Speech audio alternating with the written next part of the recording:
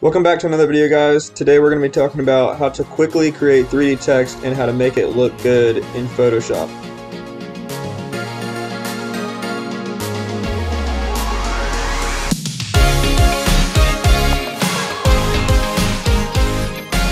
So I'm going to be using Adobe Dimension because Photoshop has slowly been phasing out their 3D stuff, and there are other ways and other programs you can use to make 3D text. It's pretty simple on Dimension, and it's also pretty simple in After Effects. I haven't used Blender, but if you're going to start getting into 3D stuff more, I would probably advise something more complex like Blender. But for 3D text, we will use Dimension. So first you go over to the text box. You're just going to click on that. It's going to pull up text. Then you type in right here what you want to say. Pick your font. We've been using Tungsten, and you use these arrows to move it around in the scene. If you click up on the top left, it shows you the dimensions. So I'm going to change the resolution to 300 pixels per inch and change the canvas size.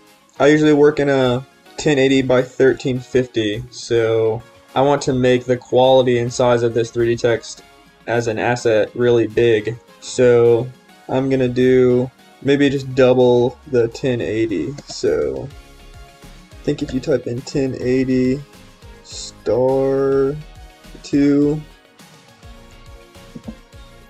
and then do the same thing over here, 1080 star 2, and then if you hit Control 0, it'll take you out to a wide view of it. So what you want is you want the text to basically be at the edges. We don't want this drop shadow down here, so we're going to go to Environment, and let's see, yeah, we're just going to take off the ground plane. So we'll go back to text, and we're going to mess with the depth.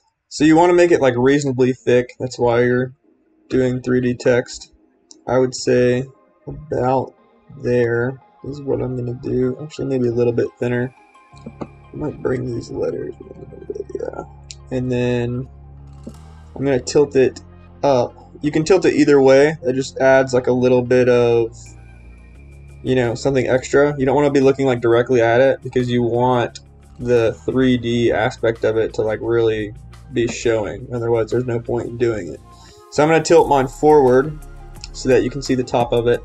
And then we'll go down here to bevel in the bottom right and turn that on. And so there's different types of bevels. I think my favorite one to use is the classic outline. You can change the width of the bevel.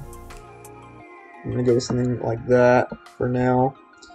And you can change the angle, which is just like the amount of, I guess, like height that the bevel has.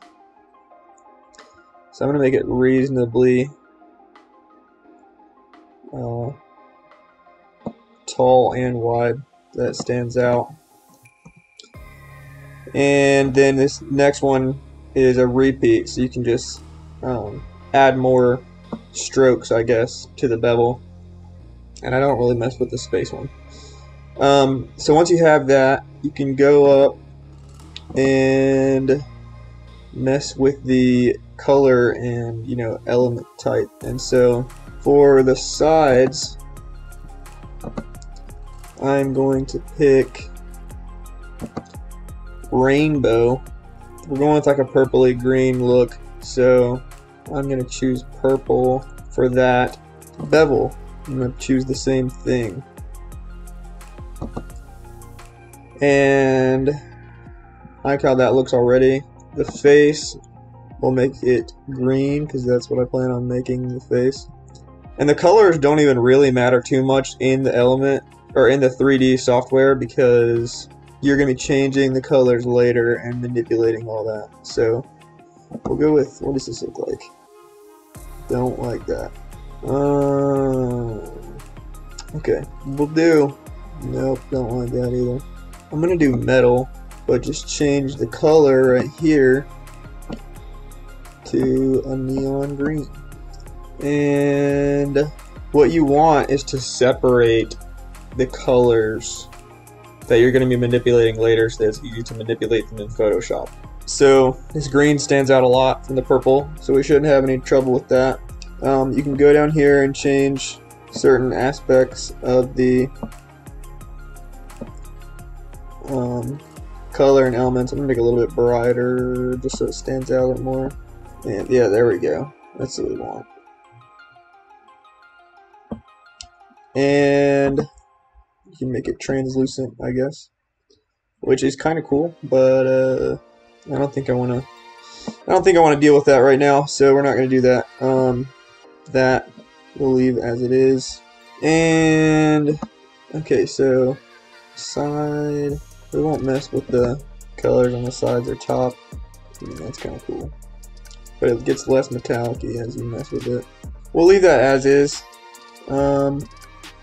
Yeah, so what I'm going to do is export this, and you want the quality to be as high as possible, so I'm going to click high, slow. I want a PSD, I don't just want a PNG, because I'll take it out of the PSD. So, and this is the text in the PSD as it popped up. So first we are going to convert this to a smart object, bring it over into here, X that out. It gives you some other things that you could use, but we're not going to use any of that. So I'm going to bring this down and center it. And so the next thing we're going to do is separate these two. We're gonna duplicate this layer, then go in and separate the inside from the outside. So we're just going to use the magic erase tool to cut out all of the green innards, which just leaves us with the purple outwards. And then we can duplicate that. We'll make one layer for this, and then one layer will be the opposite, so that we can affect each thing separately. And we'll also duplicate this, bring it up here. This will be our exported look. So now that we have this, we are going to begin to edit each different part of it. So to start out, I'm going to try a few different things for this inside look. I'll start with this one. This one's pretty boring, don't think I'm going to like it. And what you want to do here is you want to size it to where it looks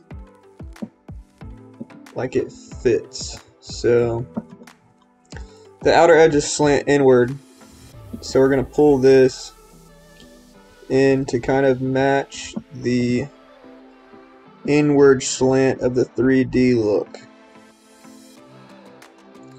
which will make it look more accurate. So I don't love this one so far. I mean, we could change some of the layer styles. I mean, something with that could be pretty cool, but one of these I think would be better. I might just leave it like that.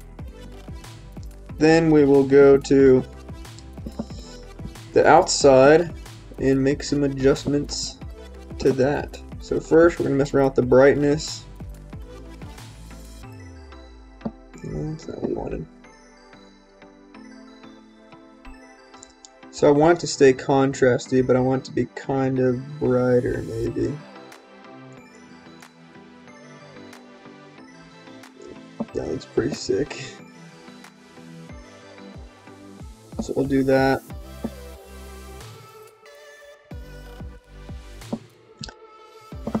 Come back over here.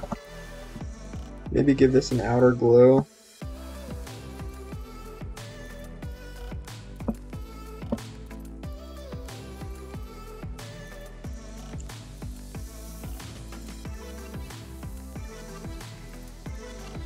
Just put that on a little bit. Found this lens flare online, so if we'll see if we can use this.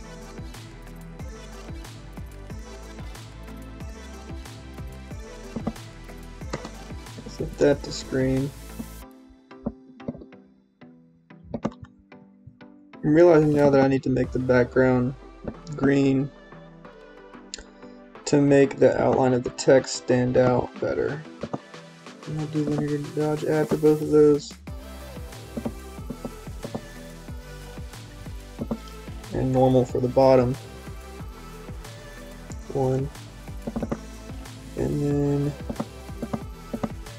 tweak this outer glow.